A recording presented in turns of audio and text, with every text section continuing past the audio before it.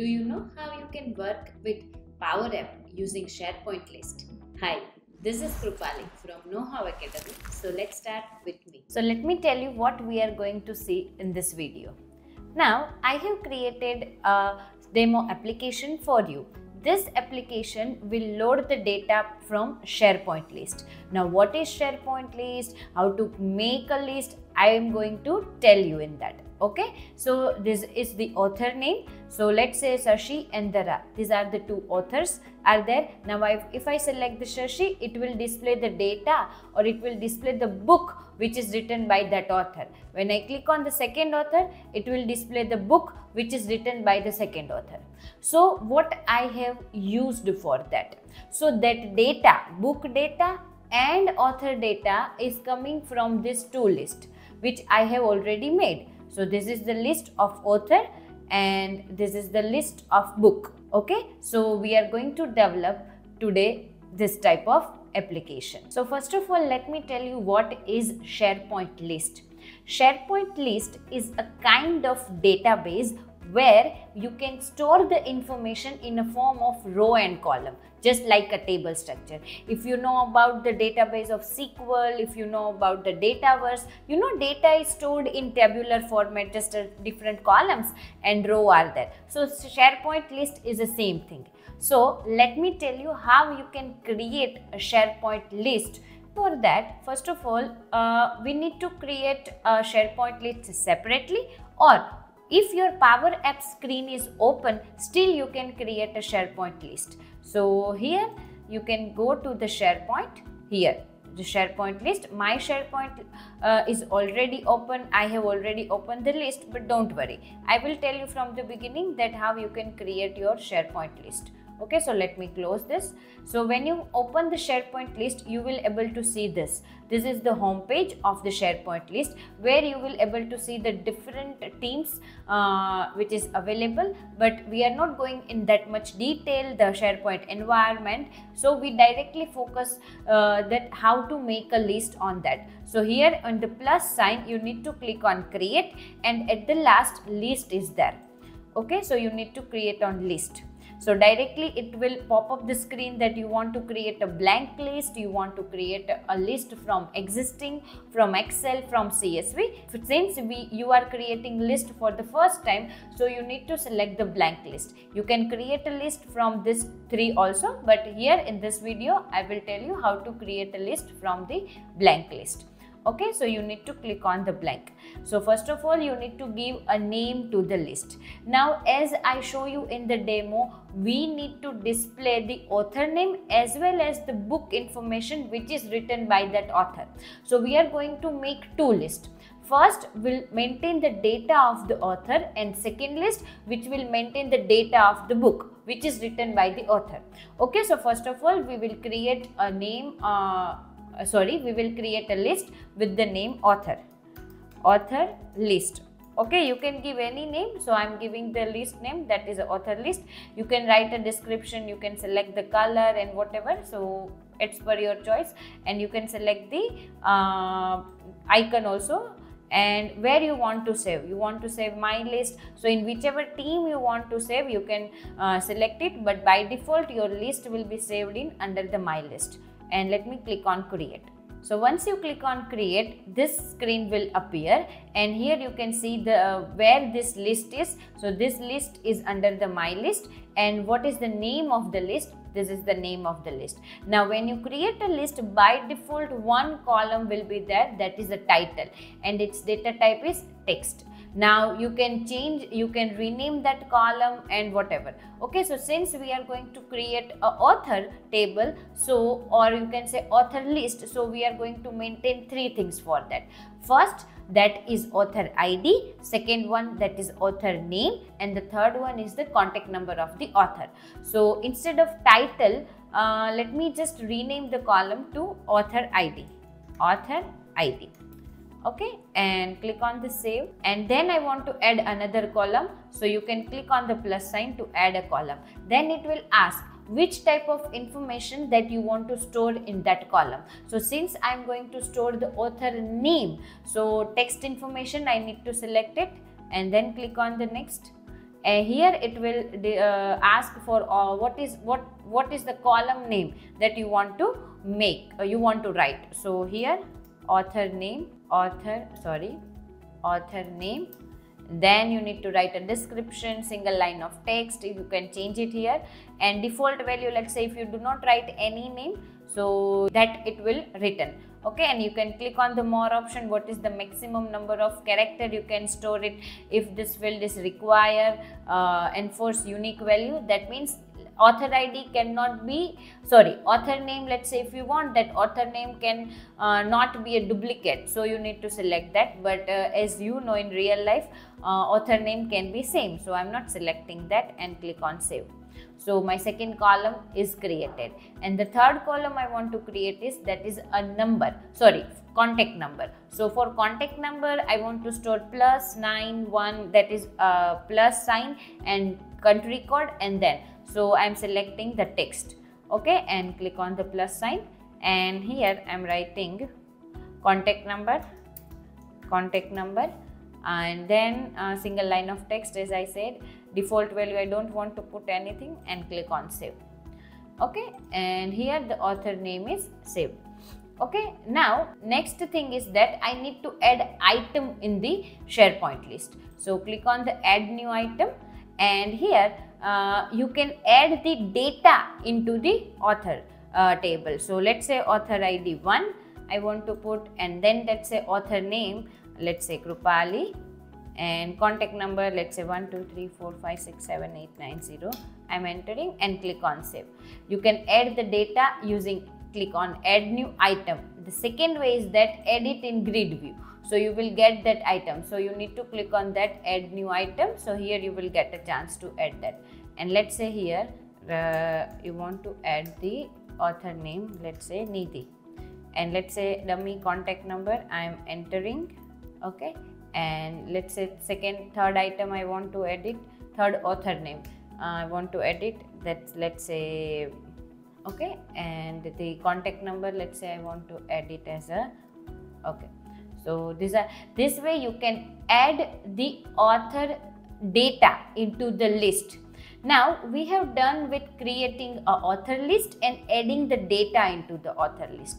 Now the second thing, I want to create a second list which will store the information of book which is written by the particular author. So how can I create that? So just go to that, close this window. Again you need to go to that plus sign and go to the list. And here you can, let's say if you are not able to see that, here you can see the new list, and you can see that whatever list you have created recently, here you can see that. Okay, and this is the icon, and this is the color which we have selected at the time of creating a list. So I have created an author list. Let's create a new list called book list.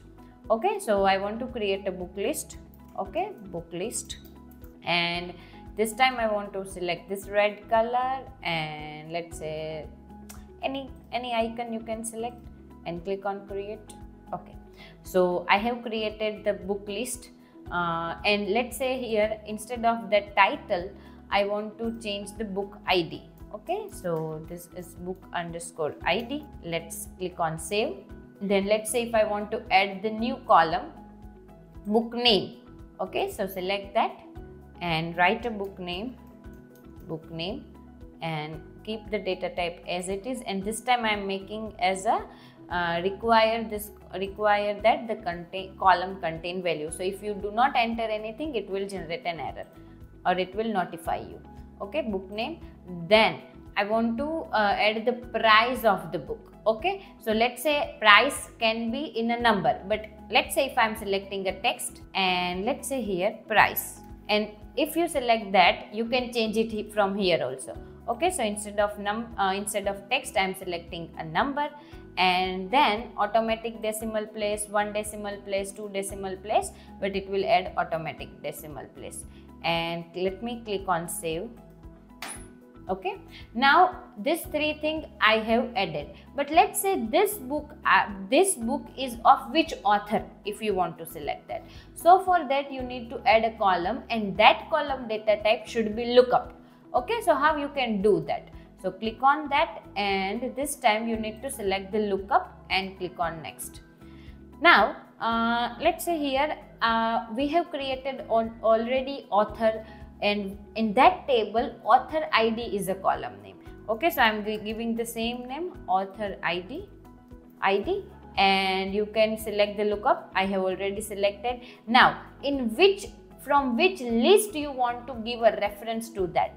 So I have already created author list, and which column you want to refer it. So let's say here the column which I have given is, that is author ID. Okay, if you don't remember, let me click that, go back to SharePoint list, go to the list and check it out which column I have given to that. Okay, so let me go to the author list, and this is the author ID.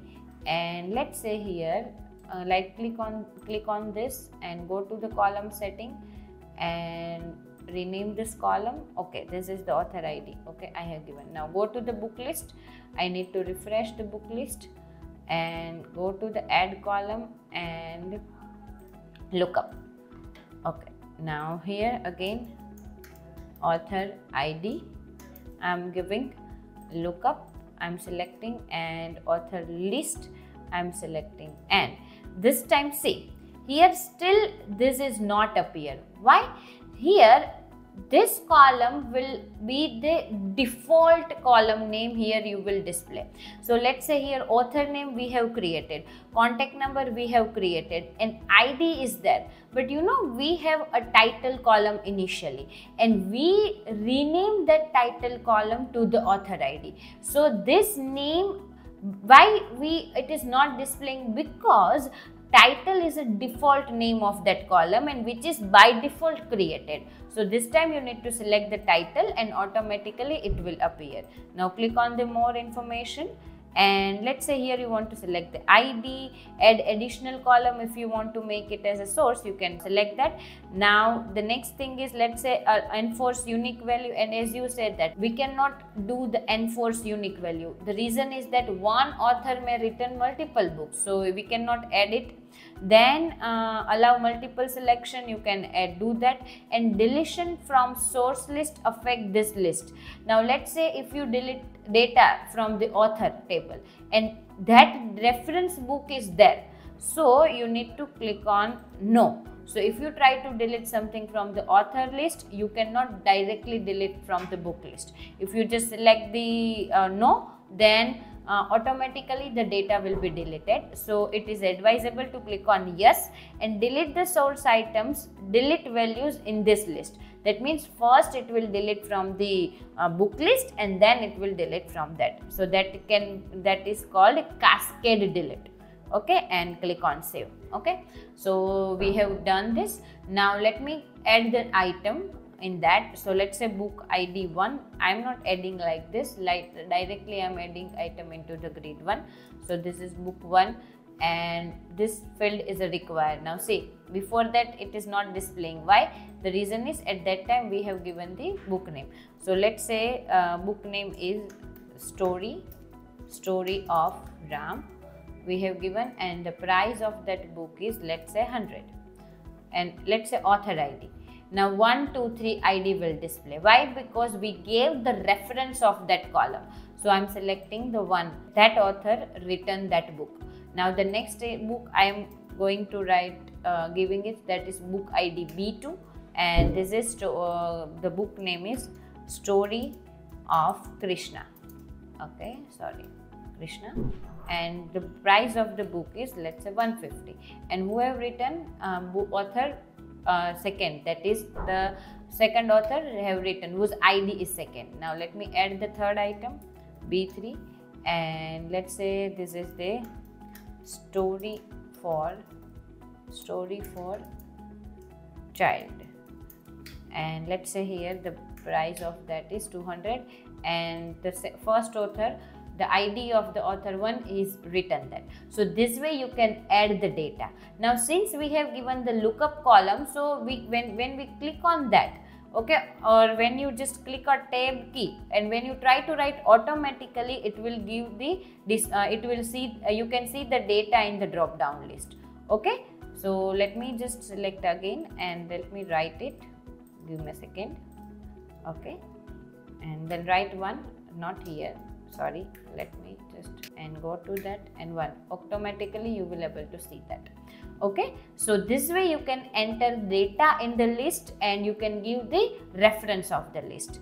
Now the next thing is that we need to create a Power App that will get the data from that will get the data from the SharePoint list and display the information. So let's go to the Power App. Go back. I am creating app from the beginning. Okay. So here let me create a blank app. You can select that also. Okay. So I am creating a blank app and I am giving SharePoint list show. Okay. And let me click on create. Okay. Now let me just design a screen quickly.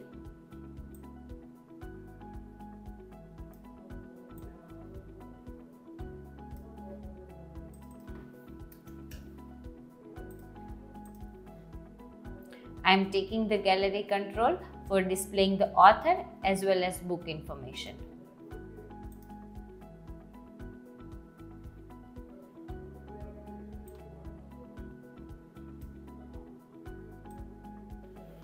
Now, the next thing is how we can add SharePoint list into that. So you need to go to the data, click on add data and right here SharePoint. So once you click that, don't select the SharePoint site. Why? Because we need to select this SharePoint list. So select that SharePoint list, click on that. Okay. Now here, enter the SharePoint URL for the location of your list. Now let's say from here you are not able to find a list which you have created. So what you need to do, you need to click on the SharePoint, any one of the list and click on this link and copy this link and paste it into the Power App. Okay, and click on connect. So under that list, whatever the list you have created, you will able to see that. Okay, so we have created two lists, that is author list and book list. I have already created other author list and book list just to show you the demo, but right now I have created this two lists. So these two lists are required and you need to click on connect. Once you click on connect, automatically automatically the selected list will be added here. Okay, you can check that. You can just edit data from here. So automatically this will open. Okay, so here we have already added the information and we don't want to update any information from that list. So let me go to that and here I need to display the data of author. So let me just make it little bit bold and let it be like this. Okay, let me adjust the high size. Okay, and here the arrow is not required, so let me delete that. Okay, now here you need to select first the author list. By default number is displaying, so title is displaying. I want to display the author name. Okay, now here in this gallery control, let me just make it little bit bold. Okay, now in this gallery control, whatever author name is selected, that author information, that we can say that author book information I want to display. Now let's say if I directly select the book list, all the book list will be displayed, but I don't want that. I want, or let's say if I select the Krupali, so only the book which is written by the Krupali, that should display. So Krupali ID is 1, Nidhi ID is 2 and the third one Mihir ID is 3. So let me display the data. Let's say Nidhi written 2 book, that is Story of Krishna and Story of Child, and Krupali written only 1 book. Krupali wrote only 1 book and Nidhi wrote 2 books. Okay, so for that what we need to do, go to the Power App and here in this gallery item property, what you need to display? You need to display the condition. If nothing is selected, all book will be displayed, and if something is selected, depending on that we need to select that. So let's write a code on that. Okay, so click on that, go to the items, expand this little bit, and let me drag it to more. And here what we need to do, we need to first check whether something is selected from the gallery author or not. Okay, so we can check it out like this. If, then we need to write a condition in curly bracket, is blank. Blank will check whether something is selected or not. If it is something is selected, then it will return false, otherwise it will return true. Now what I need to check? I need to check gallery author dot selected.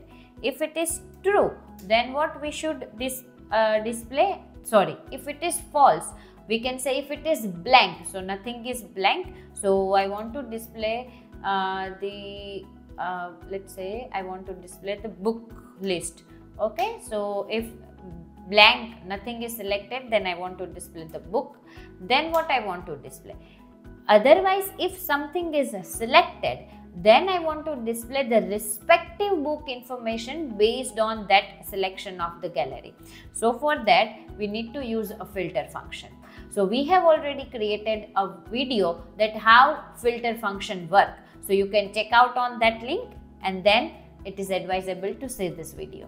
Okay, so basically filter is a function which will filter data based on some given condition. So you need to write a filter. Then what you need to write here? I want to filter data from the book list. So data source list, that is book list, you need to write it. Then what you need to write based on what condition you want to filter. So I want to filter whatever author gallery is selected, and what selected, that is a title. Actually we have given the name of the ID also, and by default name is title. So you can write like this also, equal to. Then what is the column name of the book list? So here the book list column, that is reference column, is author ID. So here you need to write equal to sign and author ID dot selected value and complete the bracket. So let me just save and show you. Now let's say if I select this, so based on that, let me just run and let me select the Nidhi. So Nidhi has written a 2 book, and you can display the information. You can see that information. Let's say if I am selecting a Krupali, so she has written only 1 book, so only 1 information is displayed. And if I select the third person, nothing will be displayed. Why? The reason is that person did not write any book yet. So this way you can display data in that. Now you may have a question, why this warning sign is there? So if you click on this and go to the edit formula, you can put your cursor here. Incompatible type comparison, that cannot be compared, that number and text. Okay, now let's say if I write here the title, now let's see what happened.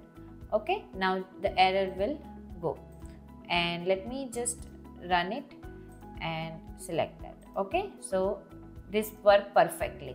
The reason is that because title is the default column name and we change it to ID. So if you write the default column name, the warning, it was not error, let me tell you. If it is in a yellow color, that is a sign of warning. So if you write like this, it will display correctly. So I hope you understand how to fetch the data from the list and how you can make your own list in SharePoint. Thank you for choosing Know How Academy as your source of IT knowledge. We are always here to help you to navigate to the tech world. If you have any question, don't hesitate to reach out us. It has been a pleasure to share this information with you. Stay curious and keep learning.